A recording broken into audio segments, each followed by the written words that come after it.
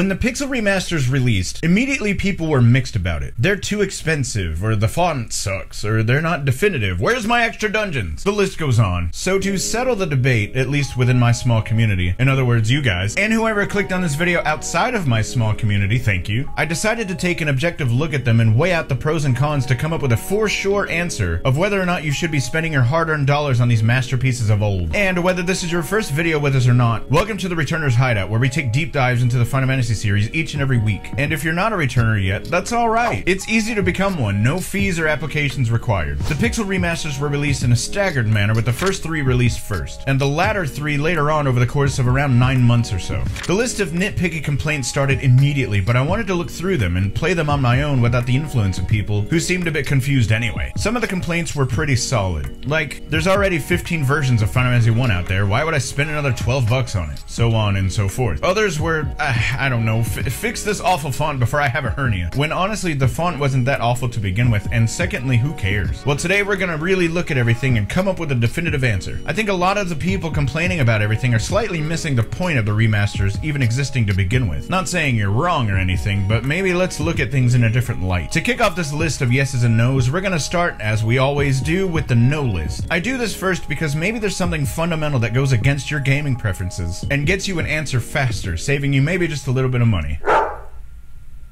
That didn't work at all. Let me do it again.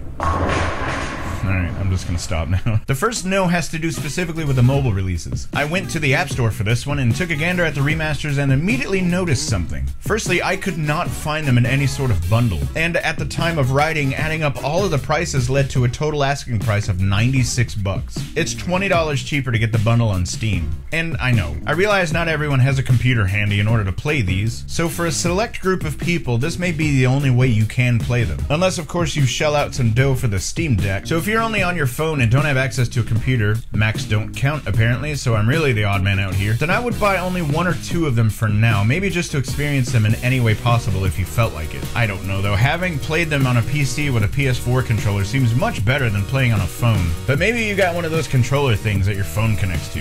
$96 is a bit steep though. I'd hold out for a bit until you get a Steam Deck or a cheap laptop in your case, unless you're just dying to try one of them out just to see what the fuss is about. And if that's the case, start with either Final Fantasy 4 or 6. I'm leaning more towards 6 as always, but either one of those 2 and you'll sort of get the gist of why the older fans love the earlier entries so much. They're amazing. The second no is a pretty obvious no, but I'm gonna bring it up anyway just in case. Turn-based RPGs just aren't for everyone. Plain and simple though, and I'm gonna reuse an old video of mine really quickly. Chess, checkers, baseball, football, basketball, Go Fish, even Truth or Dare are all turn-based. So why hate them just because they're in video game form? Go ahead and click this card if you want to see that whole video. If turn-based gameplay isn't your thing, then I'm not really sure that, other than the story, you'd really find yourself liking these. I mean, of course, I want the whole world to love these games as much as I do, but that's not a realistic thing to want, really, and it sounds kind of selfish in a way. I don't really care, though, because these games are fantastic, although I know that turn-based RPGs are sometimes a little slow. And actually, this no can be turned into a weaker yes, and I'll show you how right now. It would allow newcomers to the RPG genre to get a real taste of everything in an evened out and more streamlined sort of way. I think that these Pixel Remasters are probably the greatest way right now to get into the first 6 games in this monumental series. All 6 of the games are more uniform in nature, and it allows for easier transition in between the first 6 titles without having to get used to a new set of graphics or new menu layout and all that sort of stuff.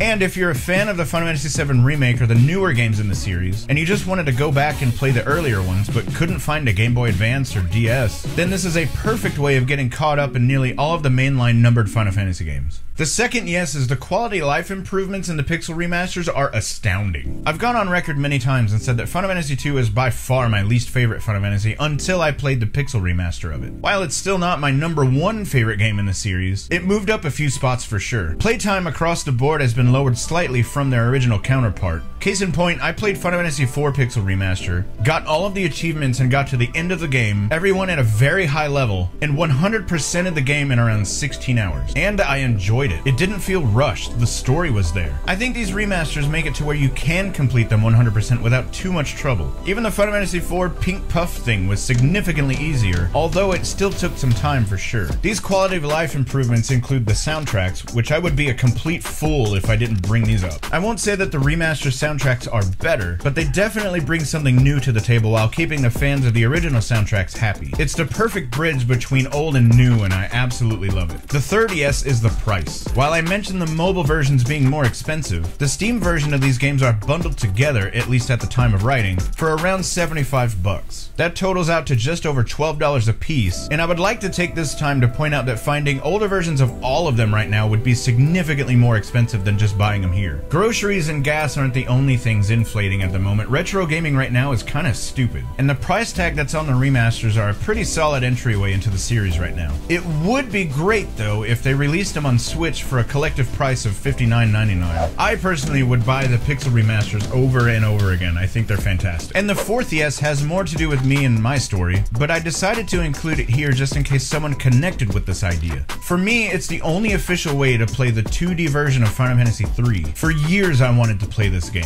When the 3D version of it came out for the Nintendo DS, I ate it up, and I played it from beginning to end in a relatively short amount of time. But I still wanted to play the original version of it that had all the characters together in the beginning of it, and I didn't have to walk around trying to recruit anyone. I once downloaded the ROM of it to play with an NES emulator, and I felt incredibly guilty for doing it. I wanted to play it on some sort of official hardware and get it straight from Square instead of a fan translation. Not to say that the fan translation's bad or anything, I just wanted a more official version. So the 2D version of Final Fantasy III was sort of an elusive thing that I thought I would never play, but now here it is on Steam and I love it. Also, it's been brought up that the Pixel remasters are a bit of a cash grab, and while I covered it just a little bit here, I actually call some people out for being completely wrong in this video.